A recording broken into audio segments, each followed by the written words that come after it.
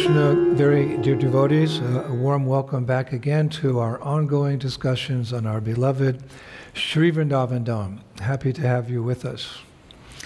Namo Om Vishnu Padaya, Krishna Prishtaya Bhutale, Srimati Bhaktivedanta Swami Niti Namane, Namaste Saraswati Deve, Gauravani Pacharine, Nivishesha Shunyavadi Paschata Deshatarne. All glories to Srila Prabhupada. So, I was thinking today that because we have recently spoken about 4 of the Astasakis, Lalita, Vishaka, Chitradevi, and Champakalata, it would be proper to also speak in the next few days about the remaining 4 Sakis, Indulekha, Tungavidya, Rangadevi, and Sudevi. As we all know, the Astasakis are so important in our Gaudiya Vaishnava tradition. Some of you may know that actually there's a very famous temple here in Sri Vrindavan Dham dedicated simply to these 8 very dear maidservants of Radha and Krishna. It's down near Keshigat, and that temple's, I think it's around 350 years old. There's beautiful deities of Radha and Krishna, and 4 Sakis on one side of them and 4 Sakis on the other side. And my god sister Jamuna Devi once said that Prabhupada had told her that he originally wanted the Astasakis to be installed in our Krishna Balaram Mandir in Vrindavan, along with Radha Shamasundar. But unfortunately, that altar area was too small. But of course, we know that Prabhupada's desire was ultimately fulfilled when the Astasakis were installed in our Mayapur temple, along with Sri Sri Radha Madhava.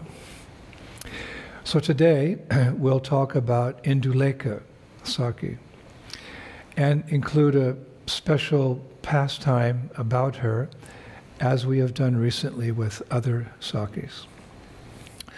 But first, a brief review about her. 5,000 years ago, during Krishna's pastimes on earth, Indulekha appeared in the village of Indroli, which is actually not far from Kamyavan. Her father's name was Sagar, and her mother's name was Veladevi.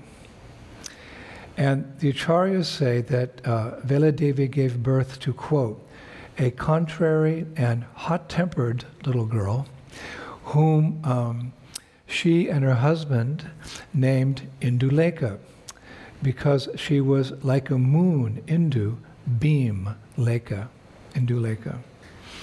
Now, Indulekha was born 3 days after Srimati Radharani, and she's actually famous as the 6th of the Astasakis. And I was reading that she has a tan complexion. She wears clothes as reddish as sunrise, or sometimes described as the color of a pomegranate flower. Now, as a child, she learned gemology, the science of gems, and the science of palmistry. Now, as far as gemology is concerned, I read in the Institute that when Krishna and Balaram were in the Gurukul of Santipani Muni, they also learned everything about Vedic gemology. That's called Ratna Shastra in the Vedas, Ratna Shastra, which is actually one of the 64 Vedic arts. And I was remembering that in his later years, when Srila Prabhupada was very ill, he wore a 5-carat blue sapphire, the color of a peacock's chest, I think you could say, as was advised by a Jyotish Acharya at that time. So, you know, it's part of our culture, gemology. We use it in various different ways. So. Now, Indulekha also learned when she was young how to decorate teeth, chant mantras, charm snakes, and string necklaces. as well as weave cloth from very fine silk fibers. And in her specific village, which is called Anjanoka, remember each of the Sakhis have their own particular villages around Varshana, where Srimati Radharani, their queen, is living. So her village is called Anjanoka, and it's in the forest of Anjanavana, next to Varshana. And she is known as the leader of her friends, such as Tungabhadra, a close friend of Indulekha, and Palindika. These two are very close to Indulekha. And Indulekha taught them and other friends of hers to be skilled messengers in service to the divine couple. And by thus facilitating Radha and Krishna's communications, Indulekha essentially increases the divine couple's mutual love. And consequently, the cowherd girls throughout Braja come to Indulekha for guidance in devotional service, because this is the essence of the seva of the Sakhis and the Manjaris and the Gopis, is to unite Radha and Krishna. They don't like to see them separated and to bring them together. So because Indulekha is so good at this, many of the girls, all of the cowherd girls actually, come to her for guidance in devotional service. And she engages these enthusiastic, pure-hearted girls in fulfilling Radha and Krishna's desires. She also teaches them to make ornaments, to sew garlands, and I read in one place, to oversee the divine couple's treasury. And one time, Radha and Krishna were playing a game of riddles. We often hear how they play this game of riddles. And at this particular occasion, Krishna asked Radharani, quote, "Who shows passionate redness when she appears, is very expert in various arts, and arouses amorous desires upon first sight," unquote. So pausing for a moment, Srimati Radharani, she glanced at the faces of her gopi friends, and her glance fell on Indulekha Sakhi. So she pointed to her, and she said excitedly, "It is my divine moonbeam, Indulekha. It is my divine moonbeam, Indulekha." That's how he entitled this lecture, Her Divine Moonbeam, Indulekha. Also, it's interesting to note that in his eternal identity as Rati Manjari, Srila Raghunath Das Goswami is a maidservant of Indulekha. In fact, in one of his poems, he prays to her as follows, quote, "My guru, Indulekha, instructs me in the art of making beautiful garlands of pearls, jewels, gunja berries, and flowers, so that I can decorate Radha and Krishna in the temple at the center of Radha Kund," unquote. Now, speaking about Radha Kund, in Radha Kund's southeastern corner is Indulekha's grove, or her kunja. It's called Purnendu Kunja. Again, each of the Astasakis, they have their groves or their kunjas around Radha Kund, whereby they serve Srimati Radharani. So Indulekha's kunj is called Purnendu Kunja. It's named like that for its resemblance to the full moon and for possessing a whiteness that the acharyas say exists, because the ground is made of diamond dust, which reflects the light of both the sun and the moon, making anything and everything in that kunja effulgent, like really effulgent, with a soft white glow. It's almost blinding. I read that since the bees and the parrots there are all white, like everything's white in that kunja, they can only be identified by their sounds. difficult to see them, but you know they're there when the bees buzz and the parrots sing. They can be identified only by their sounds. And it's said that on a full moon night, if anyone accidentally wanders into that grove, while the gopis, who are also dressed in white, are entertaining Radha and Krishna, that person will see nothing but glaring white light. It's so effulgent. And there's actually a detailed description of Purnendu Kunj in Govinda Lilamrita, chapter 7, verses 81 to 84. And I'll quote that reference. Quote, in the Agni Kona, which means the southeast direction of Radhakund, is a kunja named Purnendu, meaning full moon, Purnendu, which bestows unlimited happiness upon Indulekha. The exteriors of this kunj are decorated with spatikamani. Spatikamani means clear crystals. And chandrakanti mani, meaning natural moonstones. It goes on to say, all the trees, creepers, bumblebees, and birds around this kunja are pristine white in color, as we discussed. Hare Krishna. Now finally, we also found in a shastra called Sadhana Mrita Chandrika. Sadhana Mrita Chandrika, second chapter, text number 23, Indulekha's prana mantra, which I will recite for you.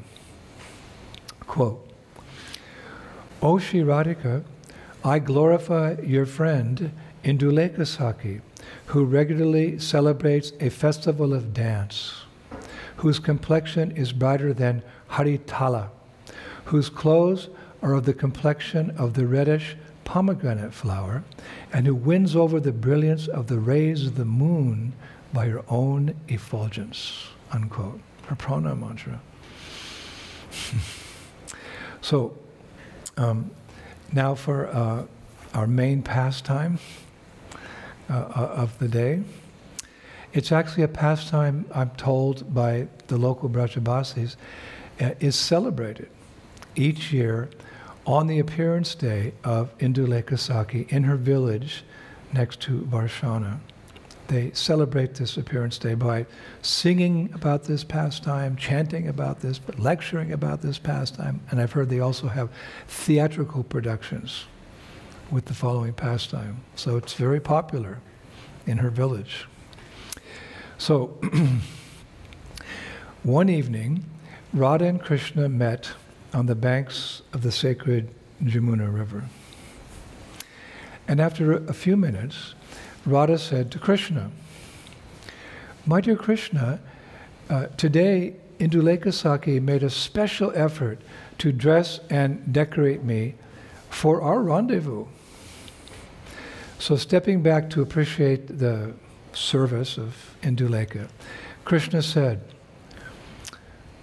dearest Radha, I have no words to describe the opulence of your detailed shringara. Remember, shringara means decorations. And he continued.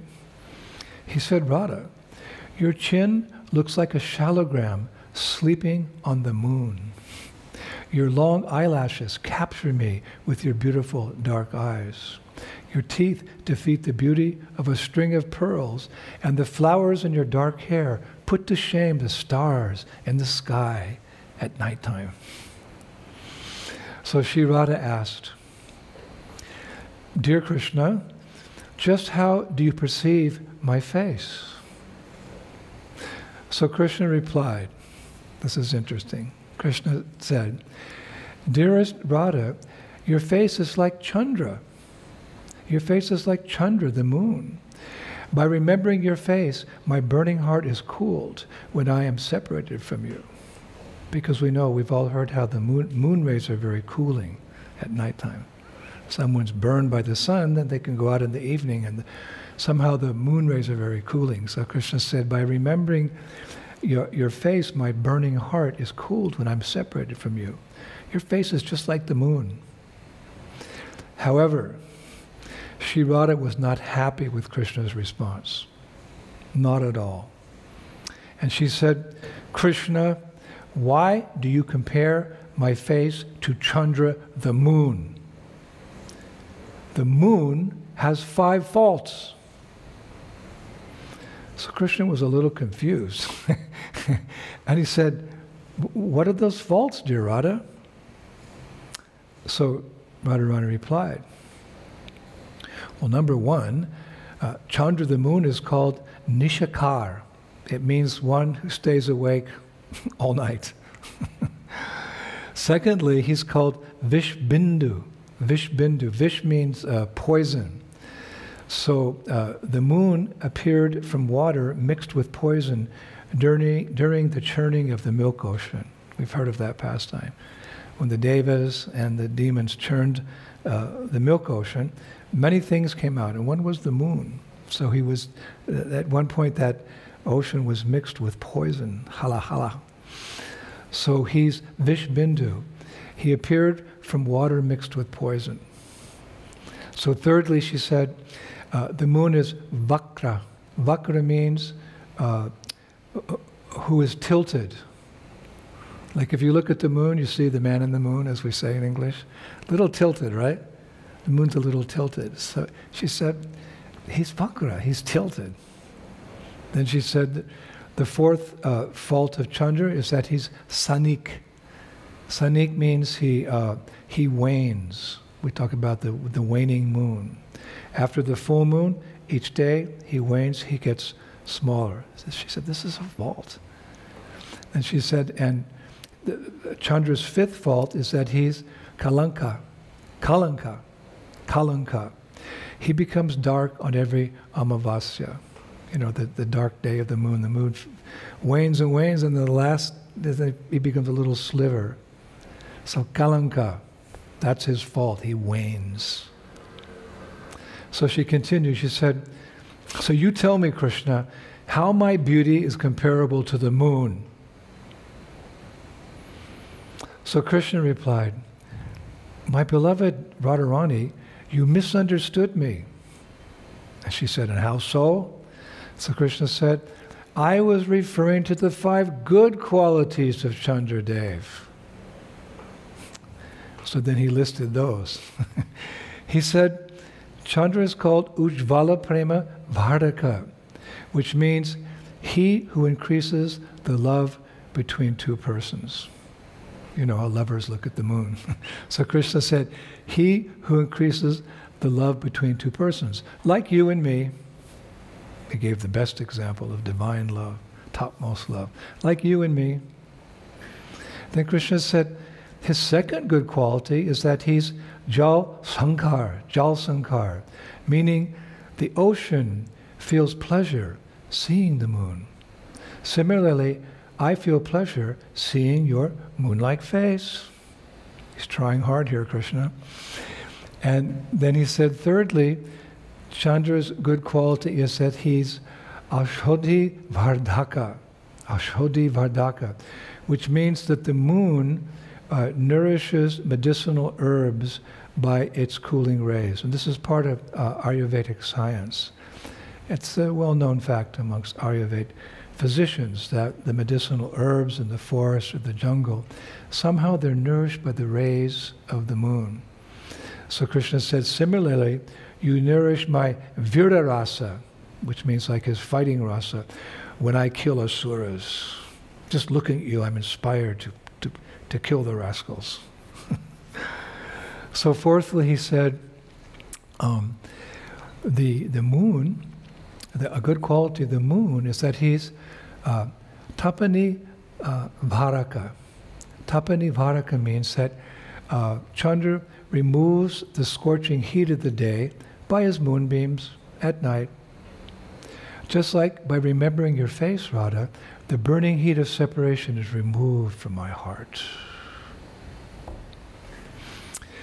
So then the fifth, what was the fifth? Oh yeah, the fifth one is, the fifth good quality Krishna said about the moon is that he's rasavardhaka. He's a rasavardhaka, Radharani. He increases the rasa in the hearts of lovers. He increases love in the hearts of lovers. Just as you, my dear Radha, increased the love of all the residents of Vrindavan for you with each passing day. So Krishna thought he had her convinced. He was just speaking about, using the analogy of Chandra and her face in a good way, these 5 good ways.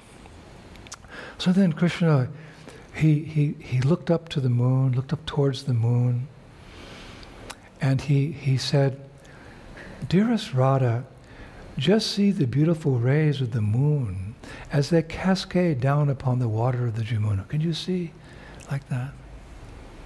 And he paused for her reply, but no reply came. Krishna turned around, and he looked back and he noticed Radharani was no longer there. She had left him alone on the banks of the Jamuna. The Acharyas say because of his comparison of her face to Chandra the moon, it had simply been too much for her, despite his attempts to appease her. So what he did is he went and he sat down under the shelter of some nearby Kadamba trees, where the moon rays were coming to the branches, which were full, it's described, of yellow Kadamba flowers, similar to Sri Radha's complexion. It gave him some solace.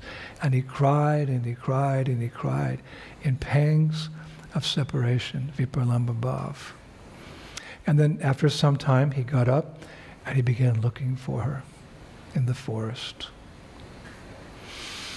So sometime later, our heroine is Indulekha Sakhi. Our heroine was passing through the forest where Krishna was searching for Sri Radha. And as he was searching, he was crying, calling out her name. So Indulekha came up to Krishna and she said, "Krishna, what's wrong?"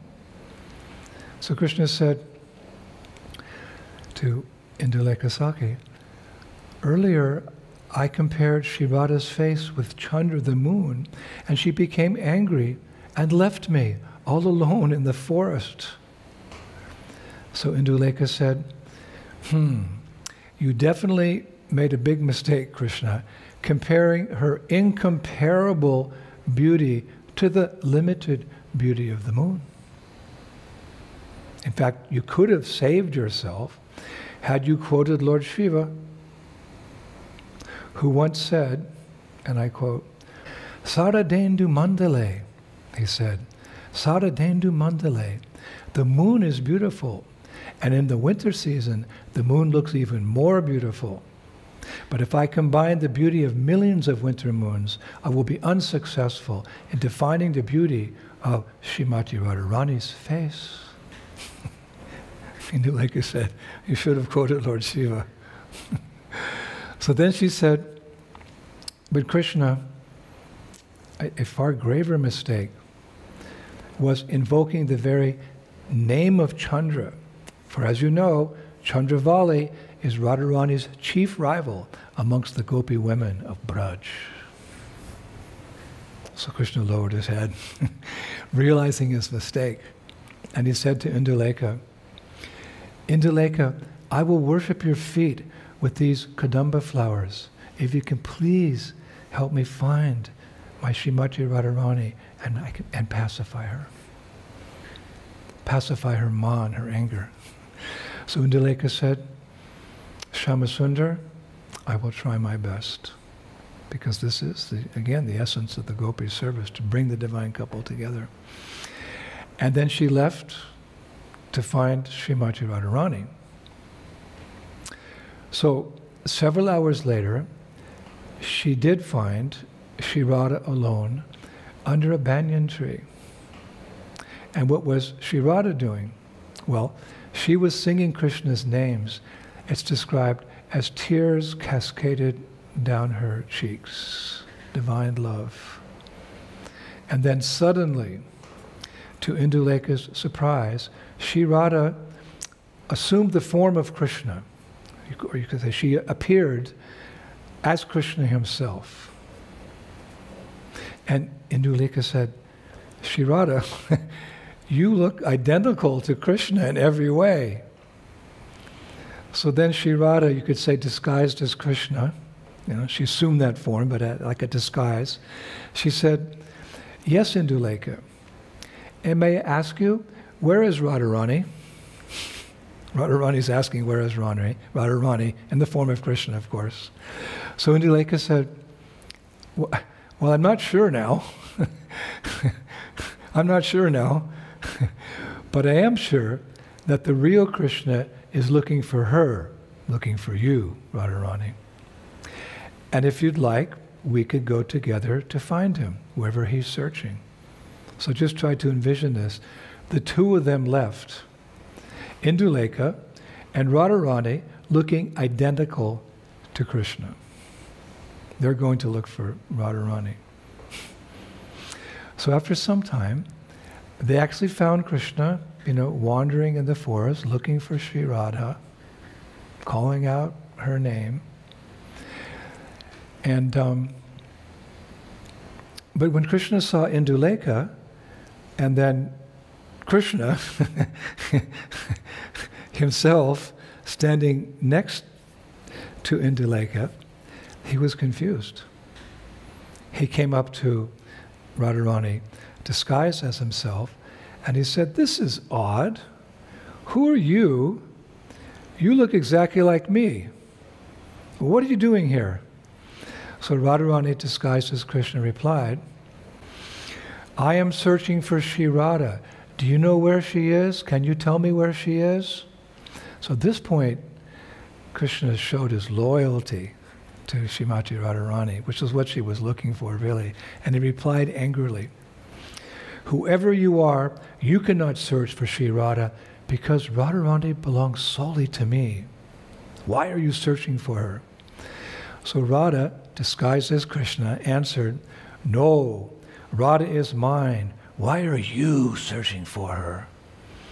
So at this point, Krishna just, seeing this person looking like him in front, he looked deeply into that person's eyes to try to figure out what was going on. And looking deep into the eyes of that person, he saw Radharani's love for him, which you would often see by gazing into her eyes. So at that point, he understood what was going on. And he shouted, Radharani, I found you, I found you. You are none other than my Radha, for some reason disguised as me. So now, having witnessed Krishna's intense love for her, more than any other gopi, more than Chandravali, Radharani gave up her anger, which was the result of, Krishna's comparing her face to the moon, and also, mentioning Chandravali's name. Everything was resolved. Now Krishna proved his allegiance and love for her. So she assumed her real form. Tapta Kanchana Gaurange Radhe Vrindavaneshware. So then, now we have Radha and Krishna united again. And they embraced each other. But that's not the end of the pastime. Because Krishna wanted to have a little fun. So he said to Sri Radha, please make that disguise again. Please assume my form again. And the two of us, let's go visit your Sakhis at Sakhi Mandala. Let's see if they can recognize who's the real Krishna and who's pretending to be Krishna. It will be a lot of fun. So Radharani, she assumed that form, identical to Krishna. And the two Krishnas, with Indulekha, they went to Sakhi Mandala. When I heard that name, I thought, that is such a beautiful name for some devotee. I put it on my list there of names for initiation, Sakhi Mandala. They went to Sakhi Mandala, the place where Radharani's Sakhis often gather to speak about Radha and Krishna. And when they arrived, they asked the assembled Sakhis, can you say who is the real Krishna? Because one's a pretend Krishna. But initially, none of the Sakhis could recognize who was actually Krishna, because Krishna was very adamant. I am Krishna. But Radharani, disguised as Krishna, she was equally as adamant. No, I am Krishna. However, it's described that the Sakhis felt they could resolve the issue because they knew secrets about Krishna that Krishna had only shared with them. And similarly, they knew secrets about Radha that Radha had only shared with them. So by revealing those secrets in their investigation, they will be able to identify who's who. However, this is Braj. However, anticipating such a scenario, Radha and Krishna had already shared all of their secrets, each and every one, with each other. This is love. This is divine love. This is the perfection of love. They shared everything with each other. So the Sakhis were unable to discover who was who as they questioned the divine couple. So time, it was getting a little late, so finally our heroine, Indulekha Sakhi, she stepped forward and she revealed, this is the original Krishna, and this is Radha, who has temporarily assumed the form of Krishna. So as soon as Radha heard that, she assumed her most beautiful form, and all of her gopis immediately surrounded her, their queen, and began chanting her glories with great joy and happiness. And then all the gopis, seating Radha and Krishna on a golden throne, they had arati, and they were singing their glories, and they worshiped the divine couple, happy to see them united again in their loving pastimes. What a pastime. Shri Radha Sham Sundar ki, the Astasakhis of Braj ki, Indulekha Sakhi ki, Shri Prabhupada, the revealer of the Dham ki. I hope you enjoyed that fast. I enjoyed it. So let us conclude today with two verses from Srila Prabodhananda Saraswati's Vrindavan Mahimamrita. It's from the chapter Navanam Shatakam, glorifying Vrindavaneshwari Srimati Radharani. And it also mentions the Sakhi's service to her. So two very, very beautiful verses. So I begin. May Radha, who makes Vrindavan her ornament, who sprinkles all directions with huge waves from the ocean of pure golden beauty, who completely bewilders everyone by her new youth, her intense love, her skills and beauty, whose body is made of prema, who gives life to Krishna, manifest in my heart at all times. Victory to Sri Radha, deep with the essence of prema. Victory to Krishna, thirsty for her incomparable love. Victory to the group of pure Sakhis who bring them together. Victory to the forest where they reside. Shri Brajabhumi, Shri Vrindavan Dham, 12 forests, ki jai. Thank you, Prabhus. So, yes. Go back to my studies, and I'll be back in a couple of days with the glories of another one of our remaining Sakhis, 3 Sakhis, and a special pastime in her seva to the divine couple, Shri Radha and Krishna. Thank you so much.